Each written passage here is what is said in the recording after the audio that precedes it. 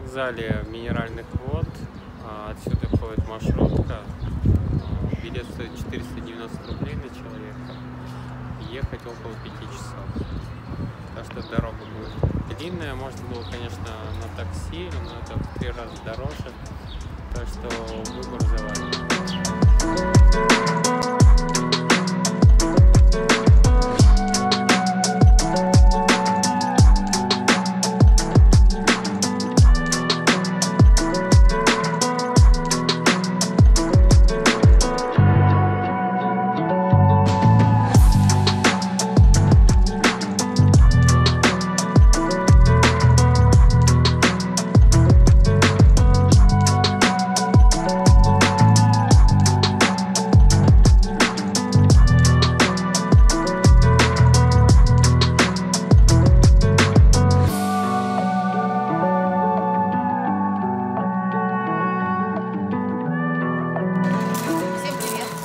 Сегодня уже новый день, и мы отправляемся на канатную дорогу.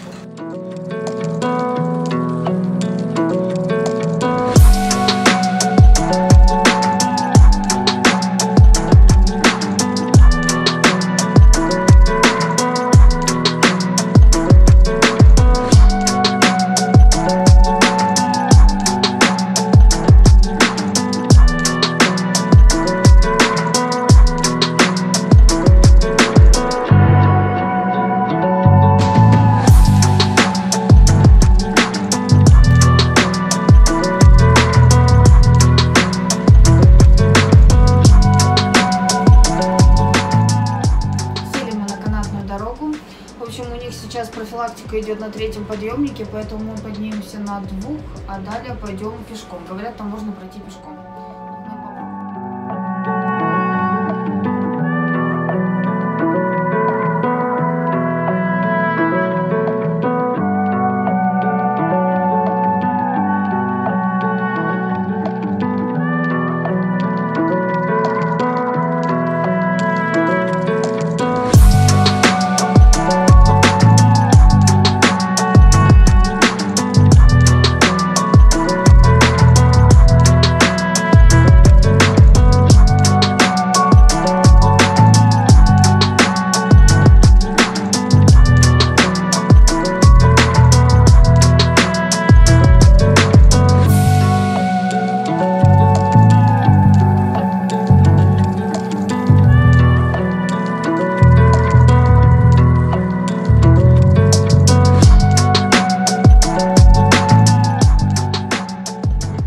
На 3000 метров, и 3-я канатная дорога не работает, у них что-то с электричеством.